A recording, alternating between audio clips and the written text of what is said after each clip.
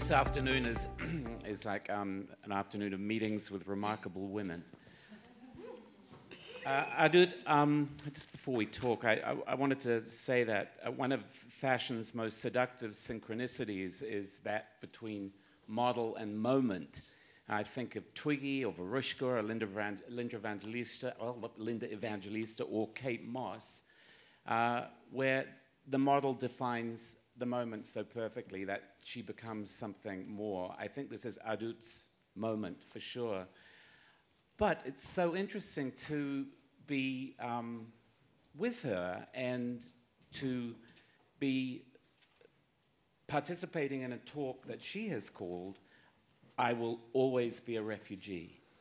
And obviously that is an irresistible point to start our talk. So, Adut, why will you always be a refugee? Okay, well, could I first start off by saying good afternoon, everyone.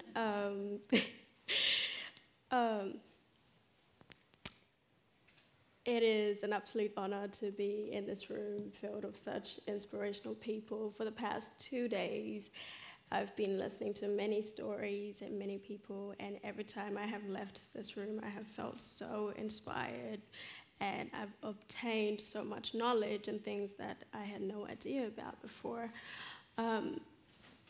So thank you to each and every one of you guys that have shared your stories and have taught me something. It's crazy to be here. It's my first time speaking in front of a lot of people. I'm not really good with public speaking, so when I... Thank you. When I first found out that I had made the list of the BOF 500, I was blown away because I had known about business of fashion, I followed them, and never ever did it cross my mind that I would be one of the 500 people who's making some sort of positive impact within the fashion industry. When I found out, when my agent told me about the gala in New York City, I asked her, I was like, how and why? Why me? So when I attended the gala, I met Imran for the first time, and I remember asking him, why me?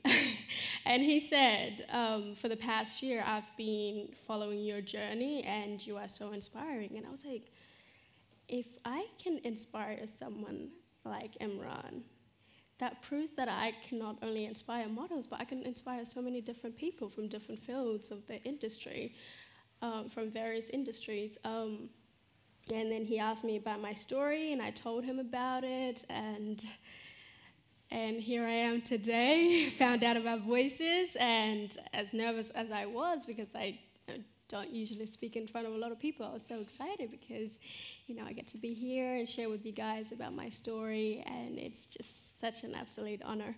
So now, we're going to get into... Why will you always be a refugee? Why will I will always be a refugee because that's who I am.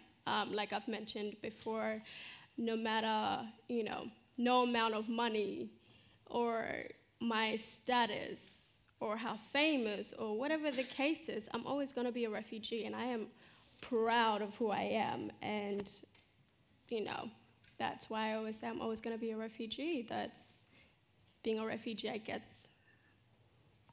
I don't know, like I said, does that mean you feel like you belong nowhere? Or do you feel... I feel like I belong everywhere, really. Yes, that's right. Yes, yeah, that's the answer. I do. I feel like anywhere in the world is a home for me, and I belong. Because before, when we were talking, I wondered what your earliest memory was. Because you've lived very distinct lives. Yes, I have. So quite surprisingly, I have pretty good memory of, you know, when I was younger in the camp. As, you know, some of the best memories I have is just being a child. I didn't know I was in a refugee camp. It never felt like I was in a refugee camp. You know, I had my cousins there, and I had friends, and some of the best memories was just running around and being a child and playing, you know, not worrying about anything. And then there was, you know, the terrifying memories. I'm like 4, and, you know, being a 4-year-old, you don't really understand what's going on, but you have some sort of gut feeling or sense that something is not right. And I remember there would be times where, my family and my relatives and people around me would be scared because, they thought that there was people coming to come and kidnap their kids and kill us and all of this. So, our families would be packing up and we would all get in groups and try and stay together. And I never bothered to ask what was going on, but I knew that something wasn't right. So it was, as I have those good memories, I also have them terrifying memories that, I wish that no child ever has to feel. And because your family was split up, weren't they? yes. So my family, when I was born in South Sudan. My family was fleeing war. And then they landed in Kakuma refugee camp where I grew up. And, Kakuma was my first home. And, some of my family is still back in South Sudan right now. I have family in Kakuma, I have family in Nairobi, I have family in South Sudan, I have family everywhere around the world. So yes, we were split up, but I guess we... But how did you get from Kenya to Australia then? Because it seemed you ended up in Adelaide in Australia, which seems quite random, except it wasn't, was it? No, so my auntie actually first went to Australia with my older sister, and they started a visa process for my mother and my younger sister and my older cousin. And the visa process was a whole lot easier because my sister had a mother, and when you have family, it's not that easy, but it was so much easier. And when we got approved for our visa, we left everything that we had in Kenya, and we went to Australia, and we landed in Adelaide, and we started our new life there.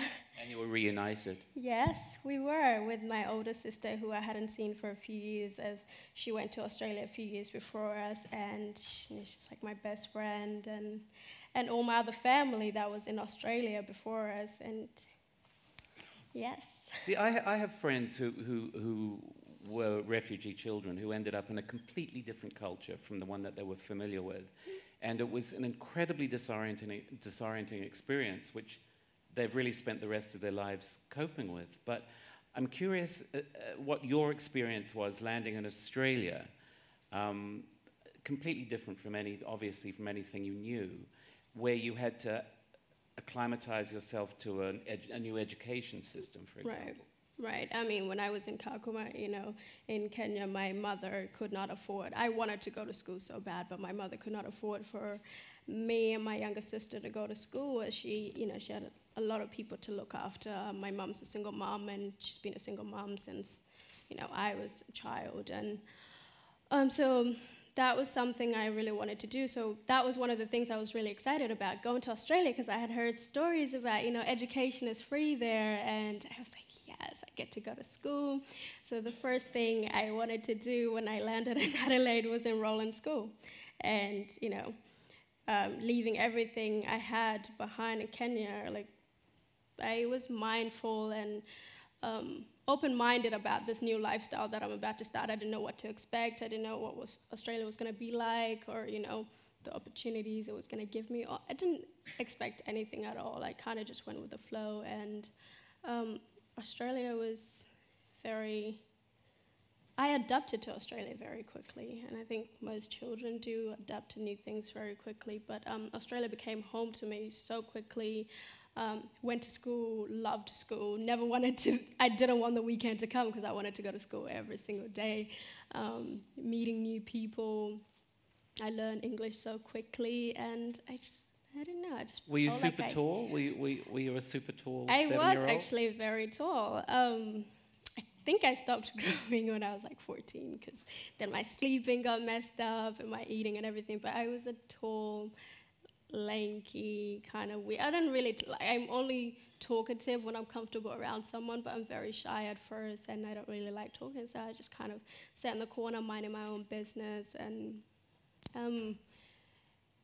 the idea of, I always had some sort of love and passion for fashion. Like I loved using, me and my older sister would take my auntie's makeup and would start doing, playing with it, and our mom would get mad and whatnot. But so I always had that sort of connection with fashion. But the modeling came about when I started seeing people like Alec Wag and Naomi Campbell on on TVs, and then I would go print out their posters and I'd post them on my wall, and I was like, I want to be like them. I want to do what they do.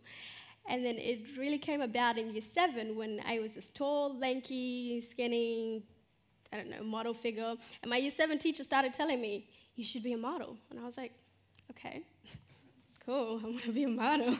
But I didn't really know anything about modeling. I guess I just liked the look of Naomi Campbell and Alec Wag, but I didn't really understand anything about modeling. That's good. You saw yourself in fashion, though, so right. You could imagine yourself actually doing it because I mean, I loved clothes. I loved makeup. I loved anything. I loved dressing up. I'd always take my sister's makeup and do it at school, and then they would call my mom and tell my mom, and I'd be like, no, I didn't. But if you had all this new opportunity, what did your mother want you to do? The biggest thing that my mother wanted me to do was to get an education, because that's something that she really wanted to do. And when we first moved to Australia, she told all of us, she wants us to go to school and get an education degree and things like that, and she'll be a proud mom and all of that. So the biggest thing was education, and I wanted education for myself, not only for my mom, but also for myself, and that was what I went for, and I got my education. I graduated high school last year, and I made my mom proud, like I promised her. When I first moved to Australia, I promised my mom 3 things. I said, I'm gonna finish high school, I'm gonna buy you a car, and I'm gonna buy you a house. And those 3 things, I have achieved 2 of them, which is completing high school and buying my mom a car, and I'm currently in the process of trying to buy my mom a house. So. All by the age of 18. What car did you buy her? What car did you buy her? So for the longest time, my mom was talking about how she wanted a Jeep, and then I was like, okay, it's gonna be expensive, so I'm really gonna have to save. And then in the end, she's like, you know what, I don't even want a Jeep anymore. They're like super expensive, and she just had reasons as to why she didn't want it. So she wanted a Nissan, like the latest model of a 5-seater family car Nissan, and that's the one that I got her. Perfect. Perfect. How were you discovered then? You said you became sort of fascinated by modeling. How were you actually discovered? So I've actually been scouted at shopping centers and airports and things like that, but my first experience with modeling was I had an auntie who did a bit of modeling, and then she started designing some African fabric print clothes. And then she would have these mini shows in the city, Rundle Mall in Adelaide. And when I said I wanted to model after my year 7 teacher had stressed it to me so much, I told my mom, she was like, you're 12. Well, what are you gonna do? You're in year 7. And she was not with it, so try to convince her, she didn't. So I tried to get my auntie to convince her, and she was like, no, she's too young. But then, when my auntie asked me to be in her show, and I was like, yes, but you're gonna have to ask mom, because she's not gonna be okay with it. So she asked mom didn't think anything of it. She was like, oh, whatever, cool. So I did the show, and my first time walking on a runway, I just had this feeling like, this is it, this is what I wanna do. Why? Why do you think? I don't know. I cannot describe why, but I feel like maybe it was just in me that modeling was something I wanted to do, and I don't know. I just fell in love instantly. It was like love at first sight. Went on the runway, and I was like, this is it. I don't know what I'm gonna do. I don't know anything about modeling, but I know that this is what I want to do. Do you think, you said you were shy, but you think being on the runway allowed you to be a show-off, so you could become something else? I feel like when I'm on the runway, I'm a whole different person. I'm not shy. So yeah, maybe it's a way of showing off. I don't know. Because then that happened really quickly, that you were taken to Paris right away. I mean, just talk about a fairy tale. I mean, that just hardly ever happens. So yeah. You didn't exactly have to kind of. I didn't see that coming at all. I was in Melbourne doing a little run, doing a Melbourne Fashion Week. I was in school, so it was so hard to convince my mom to let me take that 1 week off school, but she did. So I was in Melbourne doing shows. I get a call from my agent telling me, oh, you know, Saint Laurent wants some headshots of you. And I was like, oh, okay, didn't think anything of it. I'm like, Saint Laurent, you know. So I was like, you know, what do they want? So I went in, I did the headshots, didn't think anything of it, went on about with my week, finished my shows, and then I flew back home to Adelaide. And I get a call 2 days later from my agent telling me, and he was speaking so fast, so I didn't understand him, and he was like, you might possibly be going to Paris this Friday. And I was like, okay, all right. And I missed the part where he said for Saint Laurent, but then I was like, oh, I'm going to Paris. Like, what am I going to Paris for exactly? So I called him back, and he was like, oh, it's for Saint Laurent. They want to go see you. And I was like, oh, okay, wow, that's crazy. My mom she went to Kenya, and then she arrived a day before I left. So I called her, and she was like, what about school and all of that? I'm like, Mom, it's just for a couple of days. I promise I'll do my homework. Yes, I bet. So 2 days later, I flew to Paris. It was my first time flying out of Australia in a long time, so nobody had told me I had to wear like compression stockings or anything like that. So I didn't move in the plane. My foot swelled up actually, and it was pretty bad because I spent the first 8 hours in Paris at the hospital. So straight after, there's no shoe that was fitting my foot. I thought I was going to lose my foot. I was freaking out. It was very painful, and I really thought that they were going to cut me from the show. Because, I was just going for a meeting. I braced myself that, okay, if they don't like me, they're not going to choose me, but at least I get a free trip to Paris, whatever. So so I went, and every day I was going to Saint Laurent to see them. I didn't hear anything about being confirmed or being denied, and I just started getting very frustrated, and then my foot, I was like, they're definitely not gonna accept me. My foot was like one foot was a size 41 and the other was a 38. I was like, there's no way. But it was painful and it hurt, and every morning I would wake up crying, like, why me? Why is this happening at this time? And then the day of the show came, we're doing rehearsals. Originally I was supposed to wear high heels, and I just couldn't do it. Like, my foot was just in so much pain, and that was it. Like, I was like, yeah, I just messed this up, there's no way they're gonna use me now. A few hours before the show, they ended up changing the shoes to men tuxedo shoes. And I got to walk my first ever Saint Laurent show, and that's where it all started, really. I mean, I remember your debut. I remember every show you were in, and that hardly ever happens. And it just felt to me, as I said before, that the timing was so perfect. Were you conscious yourself from the way people reacted to you that you represented something new or something different in modeling and in fashion? That it happened so fast, it was like people had been waiting for you. I suppose. Yeah, I mean. What do you think you represent now in modeling, when the fashion industry has been, making this big point of becoming a much more diverse place right across the board? Mm-hmm.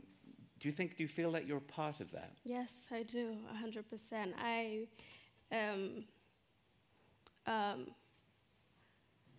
I'm so grateful that I have came into modeling at a time like this, where I get to be a part of this positive impact, and that's happening within the industry. And I have not seen I haven't been modeling for that long, but each year, like, the diversity and inclusivity gets better and better every year, and it's amazing to be a part of this sort of movement that's happening. I represent Black girls, I represent refugees, I represent, people who came from nothing and have made something out of themselves. I feel like I represent a lot of things, and I sit here proudly today to knowing that I'm inspiring a lot of people, and just like how I looked up to people like Alec Wack for inspiration, now people look up to me for inspiration, and I don't think there's no greater feeling in this world than that. And that doesn't overwhelm you. You feel you have a responsibility to represent. I do get overwhelmed, like any human being does, but you know, I feel like I have this responsibility to represent, you know, young girls and boys. You know, I don't only have little girls that look up to me, but there's also boys who message me telling me that, you know, I inspire them in what I do, you know. And it's not just people who want to model, it's, you know, people message me telling me that I've inspired them to love their black skin, and I inspire them to, you know, chase their dreams, because I'm a big believer of dreams. And I always, in every post, I always say, you know, if you have a dream, just go for it, because you'll never know. And what do you imagine will happen now? What would you like to come next? I want this movement that is happening within the industry to, you know, get better and better, more diversity, more inclusivity, and I'm just really, really excited to see, you know, where we're gonna head with this. So far, we're doing a great job. You know, I like to acknowledge the industry for what the movement that's happening right now. Well, I'm going to look in my crystal ball, and I think at the British Fashion Awards next week, you're probably going to be Model of the Year. I don't know, fingers crossed. I mean, I just got Best Australian Model of the Year. That's I'm not usually right, but I think I might be right this time. So thank you very much, Adut. Thank it's you wonderful. so much.